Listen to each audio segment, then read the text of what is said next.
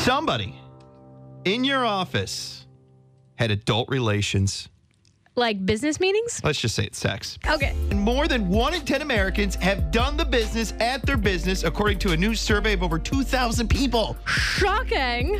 Ew. So while we're doing this radio show, Frank over there and Sally Joe are having coitus.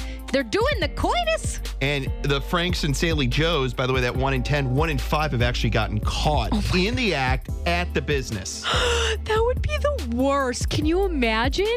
Especially if it's your boss. Oh, God. Ooh. Have you ever dated a coworker? I have, but I always kept the hanky-panky to the elevator because it's not exactly in the business. It's in between floors, so you can't really say, yeah, sure. That's not enough time. Well, not that.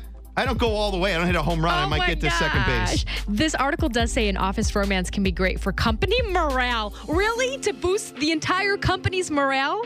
Oh, yeah. Well, I know it's going to boost. If you're in a relationship, it's going to boost your morale, and then it's going to boost something for someone. If you know what I'm saying. Well, and the other thing too is it's going to make you question all those offices with the couches in them. Are you serious? We legit have an entire hallway, and every office has a couch and a lock. And come to think of it, those foggy glasses so you can't see inside.